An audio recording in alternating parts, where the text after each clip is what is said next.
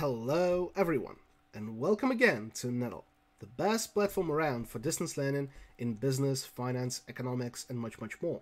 Please don't forget to subscribe to our channel and click that bell notification button below so that you never miss fresh videos and tutorials you might be interested in. Many thanks to our current Patreon supporters for making this video possible, and we'd also greatly appreciate if you consider supporting us as well, so please check the link in the description for more details. My name is Sava, and today we're going to investigate the very basics of data analysis and econometrics, the multiple regression model. And you might have already applied a multiple regression framework using the Excel LINEST function or the data analysis tab. However, you might have been left wondering what exactly is going on in that black box.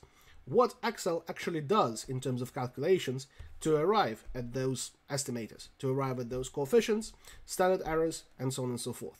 And today we'll cover that. We'll uncover what Excel does in terms of matrix multiplication to arrive at regression estimation, and we'll investigate that based on a very familiar case.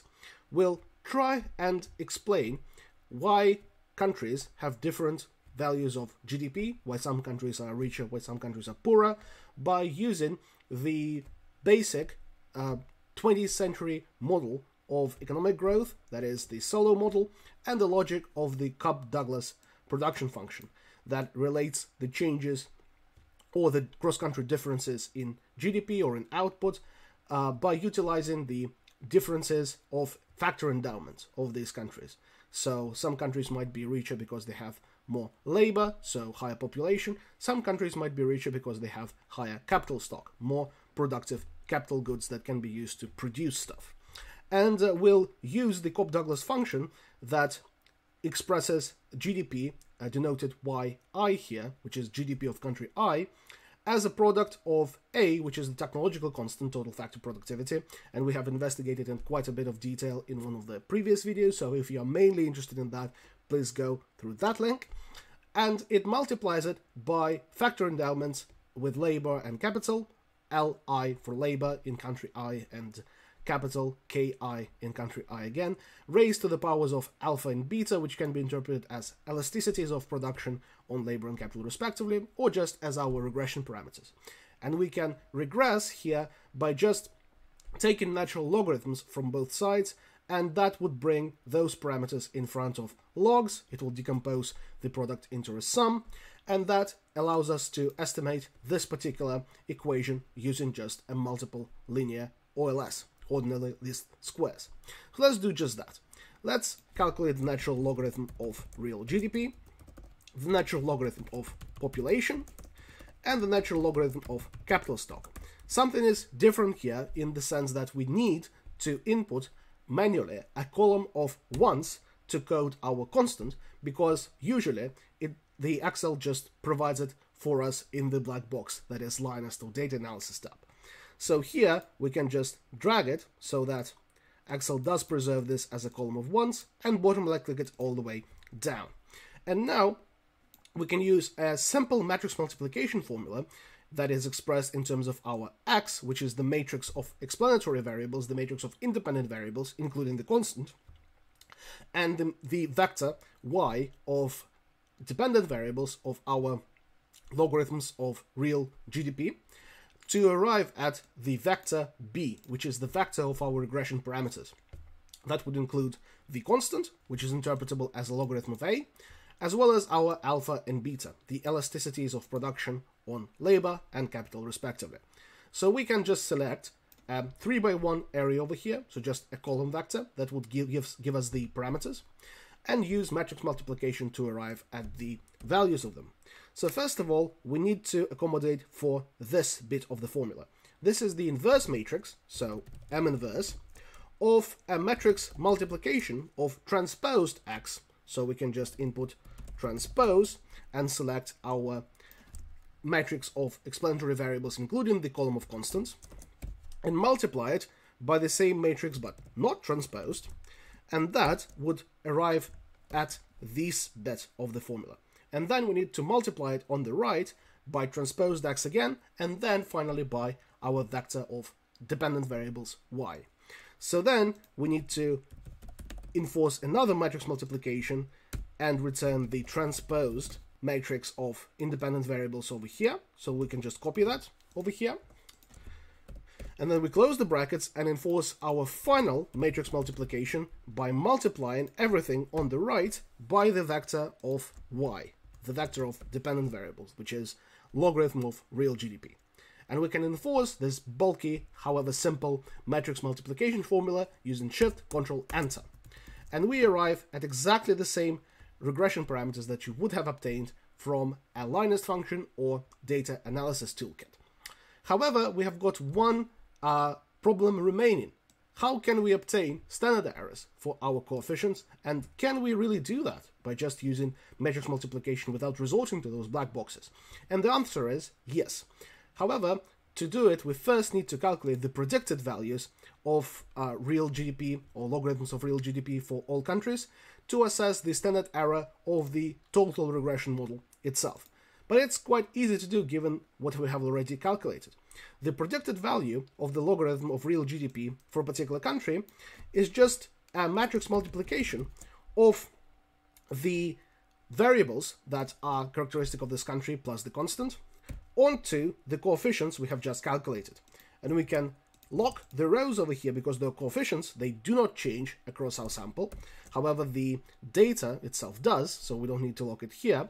And we can again enforce this using Shift, Control, Enter and get the predicted value of the logarithm of real GDP for Aruba at 8.07, while the actual value is 8.15.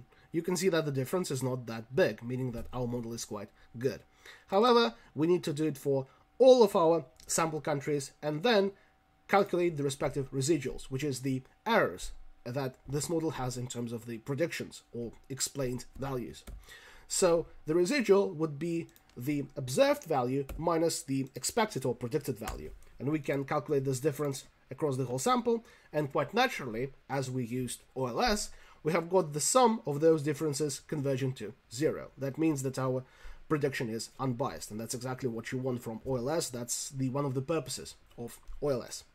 However, what is quite important here is we can calculate, first of all, the number of the degrees of freedom in the model that we'll use twice in calculating the standard error of the regression and then in testing our coefficients for significance.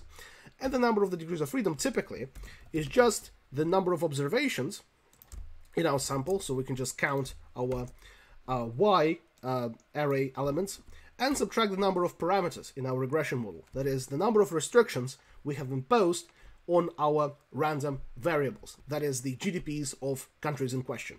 And the number of those restrictions, those coefficients, is just count of those parameters that we have just calculated. And we can see that the degrees of freedom in our model is 177.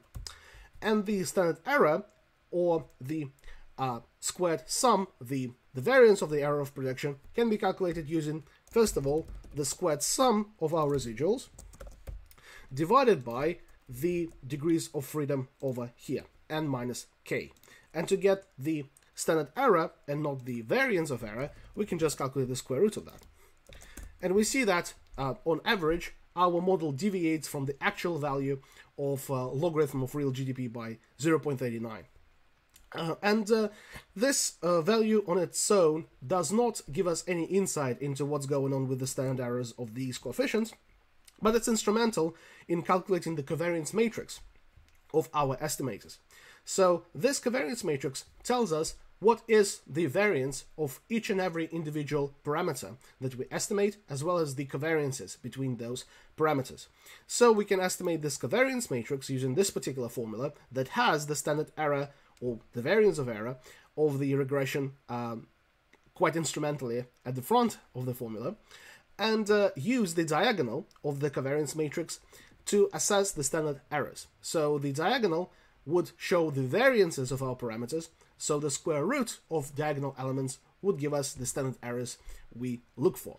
So without further ado, we can just multiply the standard error squared, which is the variance of our error term, and multiply it by another matrix multiplication, which is the inverse matrix of the product of transposed matrix of independent variables x multiplied by a non-transposed matrix of independent variables x. And then we can close all the parentheses we need and enforce this formula using Shift-Control-Enter and get our covariance matrix. And again, to retrieve standard errors from this matrix, we need to look at the diagonal and calculate the square roots for the diagonal elements. So for example, the standard error of the constant term would be the square root of this top left element. The standard error of alpha, the elasticity of output on labor, would be the square root of the central element. And the standard error of beta, the elasticity of capital, or the capital factor loading, would be the square root of the bottom right element.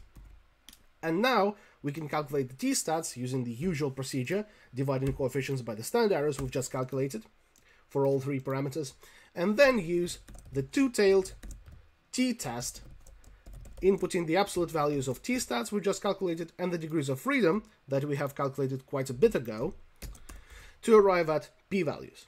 And we can see that the p-values show overwhelming significance of labor and capital in explaining cross-country differences in GDP, while constant is also being statistically significant. And that's how you can estimate your own multiple linear regression model without the use of either LINEST or Data Analysis tab, by just multiplying a bunch of matrices. Please leave a like on this video if you found it helpful. In the comments below, I'll make it to see any further suggestions for videos in business, finance, or economics you would like me to record. And please don't forget to subscribe to our channel and consider supporting us on Patreon. Thank you very much, and stay tuned.